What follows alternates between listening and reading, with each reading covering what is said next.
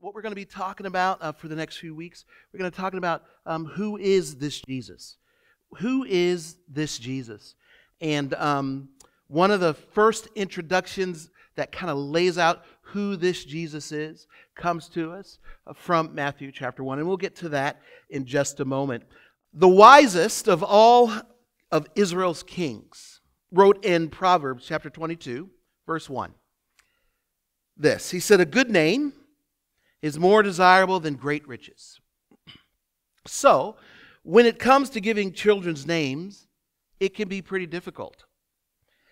Some people want to be practical, some people want to be intentional, some want a name that is descriptive of their child's personality. But naming children is a tricky thing, because the fact is, our names do mean something. I want to take you on a little trip through time before we get too much further down this road, talking about who is this Jesus. Do you know that the most popular names of children's boys and the girls in the U.S., let's say around 1880. Do you know what they were in 1880? Anybody have any idea what those names were? Because the Social Security Agency tracked that information for us. And in 1880, for girls, the most popular name was Mary. Isn't that interesting? Mary was the most popular. And for boys, the most popular name was John. Right? About 20 years later, anybody want to guess what the most popular name for girls was about 20 years later, 1900? Anybody want to guess? Mary. And for boys, this is going to be a really tough stretch too. For boys, John. So fast forward about another 40 years. Anybody want to guess what the most popular name for girls was 40 years later? Mary.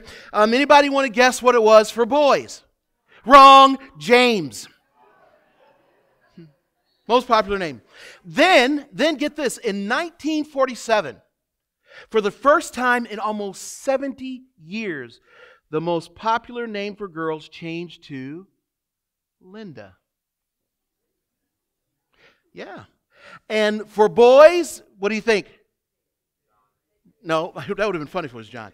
James. James is still the most popular name. So, fast forward another 23 years to 1970. The girl's most popular name has changed again. It's Jennifer. And for boys, it's Michael. By 1990, 100 years later, after the Social Security Agency had started tracking names, the list from 1880 compared to the list of 1990, it actually shared only one name that had remained in the top 10 all of those years. Only one name remained in the top 10. It's the name Sarah. Sarah remained in the top 10 for over 100 years. But for boys, there were two names. Anybody want to guess what those two names were? Nope, not John. It was Joseph and James. The last year that was listed on the Social Security Agency's site is 2022. And the most popular name for girls is now Olivia. And the most popular name for boys is Liam. Liam. Who is this person that we see named as Jesus? Who is this Jesus? What kind of name is that anyway? What does it mean? And does it matter what we call him? Why does it seem that Jesus has so many names in the Bible? Are they important? And these are all really great questions we're going to get to in some time, but I want to begin with Jesus' name. And the first thing you need to know is that Jesus' name is actually, it's an ancient name. Did you know that the name Jesus, it doesn't originate in the New Testament? Jesus' name, or at least the very early form of it, actually comes to us from the Old Testament. Has anybody ever heard the song, 12 men went to spy on Canaan, 10 were bad and 2 were good? What did they see when they spied on Canaan? 10 were bad and 2 were good. It's a great song if you're a child, but many of you obviously aren't children. So, in Numbers chapter 13, verse 16, we read this about those men who went to spy on Canaan. These are the names of the men Moses sent to explore the land, spy on the land. Moses gave Hoshea, son of Nun, the name Joshua. Jesus' name in the Greek language, which is what we find the New Testament written in, Jesus' name in the Greek language is Jesus. Greek was the language of the world then, much as English is the language of the world now. But Jesus' name is actually an ancient Hebrew name. In Hebrew, we would actually say Yeshua is how we would pronounce that name, or Joshua.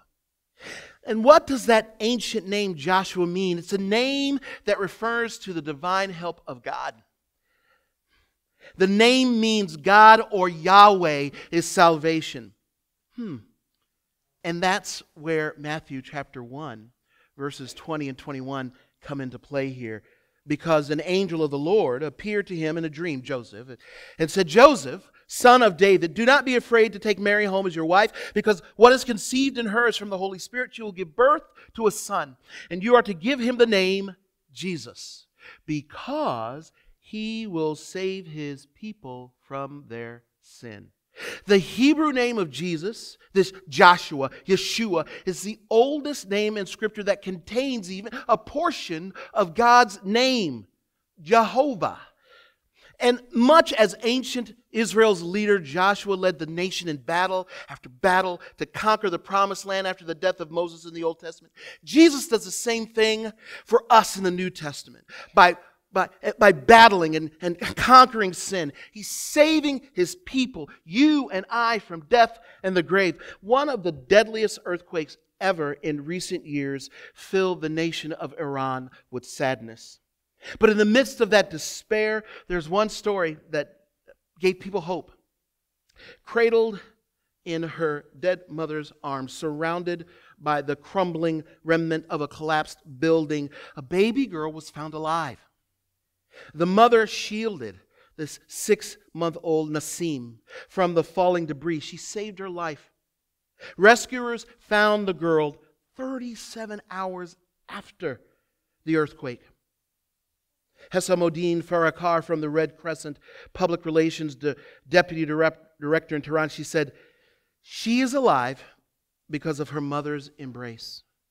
The baby girl is in good condition considering the circumstances. The prophet Isaiah writes in chapter 53, verse 5, he said, but he was pierced for our transgressions. He was crushed for our iniquities. The punishment that brought us peace was upon him, and by his wounds we are healed. The one with an ancient name has shielded us from sin's devastating impact and saved us through his sacrifice. So Jesus' name is an ancient name. But not only is it this ancient name, but did you know that Jesus' name is actually a common name? I think sometimes we, as those who know Jesus or trying to know Jesus better, we mistakenly believe that Jesus' name is so special that no one else would ever dare have that name. But a look back through history indicates just the opposite. The name Yeshua or Joshua was a very popular name among Jews in what would be considered the pre-Christian era of the world. There's an ancient Jewish historian by the name of Flavius Josephus. What a great name. Flavius. I would love to have that name. I could have a lot of fun with the first name Flavius.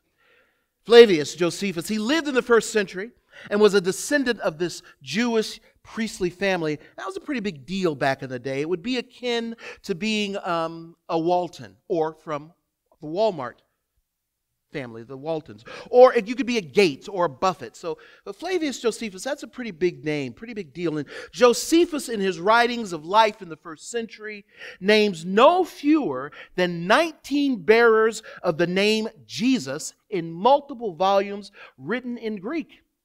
According to Rubel Shelley, who wrote a book called The Names of Jesus, he said the name Jesus was also found on numerous grave markers and tombs that were found in and around Jerusalem, and sometimes in its Hebrew form of Yeshua, you would see it, another time in its Greek form of Jesus. As a matter of fact, the name was so common that there's historical evidence that suggests that Jesus bar Joseph, which means Jesus, son of Joseph, was in prison. In Matthew chapter 27, verse 16. You would probably know him as a notorious prisoner named Barabbas. So can you get that? Make that connection if you know anything about the story. Barabbas, who was ultimately released so that Jesus would be punished, shared Jesus' name. That's how common it was.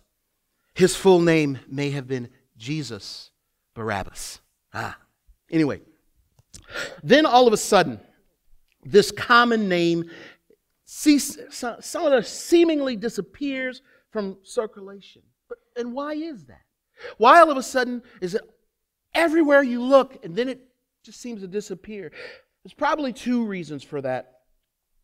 There's another book called The Name of Jesus. It's written by a well-known and well-regarded speaker and theologian named Elmer Towns. And he said this: the Jews stopped using the name because it's so closely related to Christianity, which they rigorously opposed.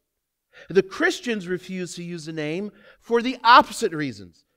To them, the name was special and it was held in veneration. It was almost thought sacrilegious that anyone but Jesus would bear that name. But here again, from the prophet Isaiah, chapter 53, verse 2, we read, he had no beauty or majesty to attract us to him. Nothing in his appearance that we would desire him. I think this is extended to Jesus' name as well.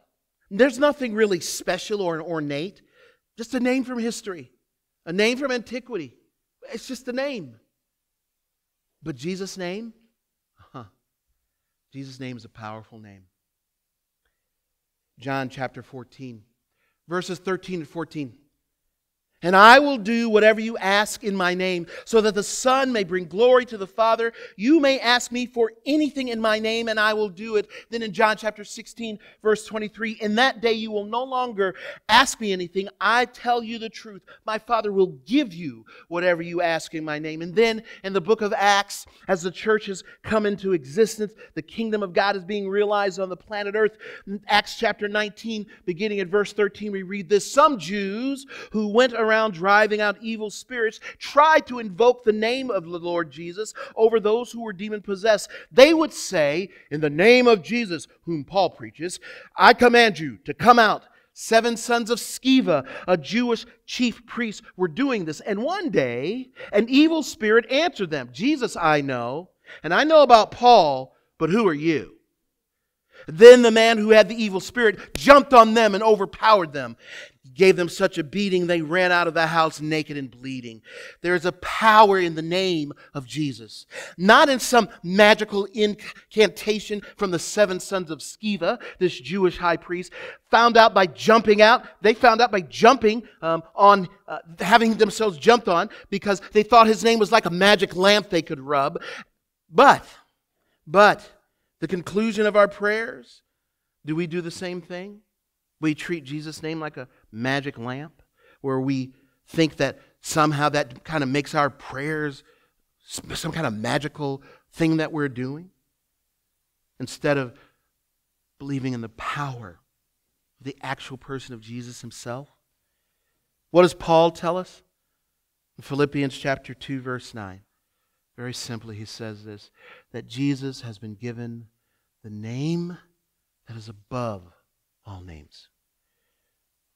Here's the last thing I want to share with us about who this Jesus is. Jesus' name, friends, Jesus' name is an offensive name. It's an offensive name. John writes about this in chapter 15. Jesus is speaking these words. He says, if the world hates you, keep in mind that it hated me first. If you belonged to the world, it would love you as its own. As it is, you do not belong to the world, but I've chosen you out of the world. That is why the world hates you. Remember the words I spoke to you. No servant is greater than his master. If they persecuted me, they will persecute you also. If they obeyed my teaching, they will obey yours also. They will treat you this way because of my name, for they do not know the one who sent me. Friends, have you ever wondered what it is that people find particularly offensive about the name of Jesus? I can give it to you in one verse, at least what I think it's related to. Jesus answered, I am the way and the truth and the life.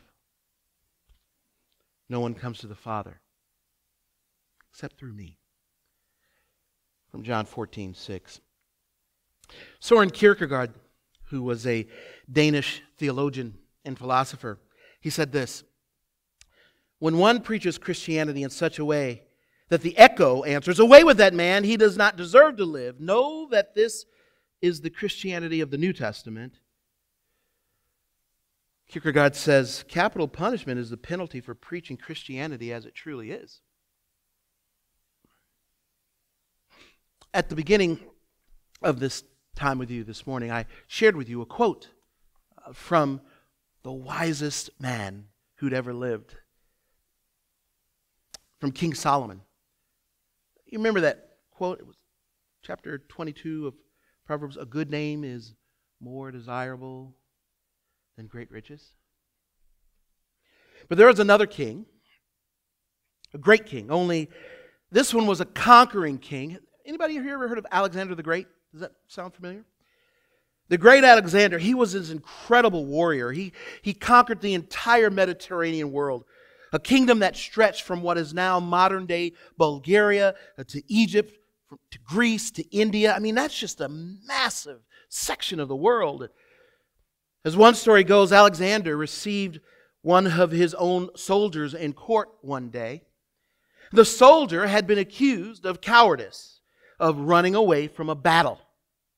Alexander looked at the young man and he asked him what his name was. And the young man answered, trembling, "Sir, my name is Alexander." Alexander's compassion disappeared. And he said again, "What's your name?" Again, the young man answered back, "Alexander is my name, sir." The great warrior king became enraged, and he shouted at the soldier, "Change your behavior or change your name." Change your behavior or change your name. I'm thankful that Jesus' name perfectly matches his behavior and his character. His name is a good name. His name is a saving name. His name alone can save. Can save you, can save me. And as Peter and John explained to the religious leaders of their day after the death, burial, and resurrection of Jesus in Acts chapter 4, then know this, you and all the people of Israel, it is by the name of Jesus Christ of Nazareth, whom you crucified, but whom God raised from the dead, that this man stands before you healed. He, Jesus, He is the stone you builders rejected, which has become the capstone. Salvation is found in no one else, for there is no other name under heaven given to men by which we must be saved. That is who this Jesus is. This morning, I want to encourage you, if you've not taken an opportunity to respond to this Jesus, I would love to talk with you about that. Let's pray. God, this name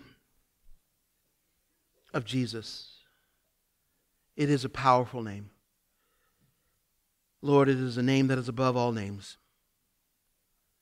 God, it is a saving name.